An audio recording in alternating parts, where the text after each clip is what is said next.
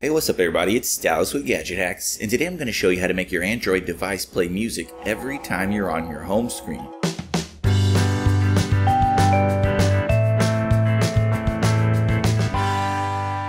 Now to get this one going, you'll need to have Tasker installed, which means you'll need to either purchase it on the Play Store for $2.99 or grab the free version 7-day trial from the link I have at the full tutorial on Gadget Hacks. And then once you have Tasker installed, you'll also need to enable its accessibility plugin, which can be done in Settings under the accessibility menu. Just enable Tasker and you'll be all set. But to get started, you'll have to create a new profile. So go ahead and tap this plus button at the bottom of the screen. Then select the application context. From here, just scroll through the list and then select your launcher when you find it. But I should note that for some folks, if you're using the launcher that came pre-installed on your device, you might have to actually tick this all box down here at the bottom right corner. Regardless of that though, when you've selected your launcher, just press your device's back button once. From here, Tasker will prompt you to add a new task or associate a new task with this profile, so go ahead and tap the new task button. At this point you can either name your profile or you can leave the field blank, but either way you go, make sure to hit this check mark when you're done. Now this is asking you to add an action to your task, so go ahead and hit the plus button down here at the bottom of the screen.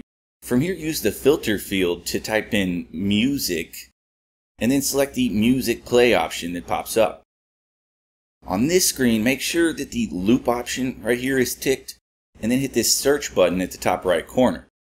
Basically from here what you want to do is just browse and select any music file that you have on your phone. I'd recommend a nice ambient or soft song to play in the background, which I've downloaded from YouTube's music library, by the way. So I'll select mine here, and then from here just press the device's back button twice to head out to Tasker's main menu. From here you'll need to add an exit task to make the music stop playing when you leave your launcher. So long press the existing task and choose Add Exit Task. From here tap New Task and then again just hit the check mark or name it or whatever you want to do. Now for this task, again go ahead and hit the plus button. Then use the filter field at the bottom of the screen to search music.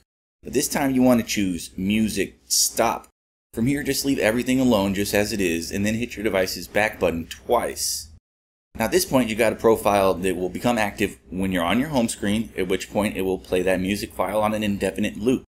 When you're off of your home screen, it'll run the exit task and stop the playback. But there's a little problem in that if you were on your home screen and then turned your screen off, your profile's conditions would still be active, so the music playback would continue.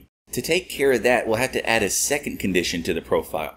So long press the launcher portion of your profile, then select Add, and this time go with State.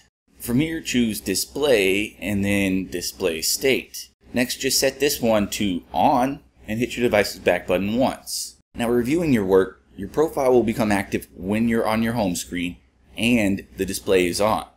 If that's the case, your music will play on an infinite loop. When that stops being the case, your exit task will run and the music will stop. So let's see it in action, right? Now that I'm on my home screen, you can hear that the music started playing back softly in the background. It's going to continue to do that, continue to play indefinitely on a loop until I exit my home screen by, say, opening an app. And then the music will stop and allow me to focus on what I'm doing. But again, back to the home screen, and the music starts playing again. For the full breakdown though, be sure to check out my article over on GadgetHacks.com. And as always, we'd appreciate it if you would like and comment on this video and subscribe to our channel.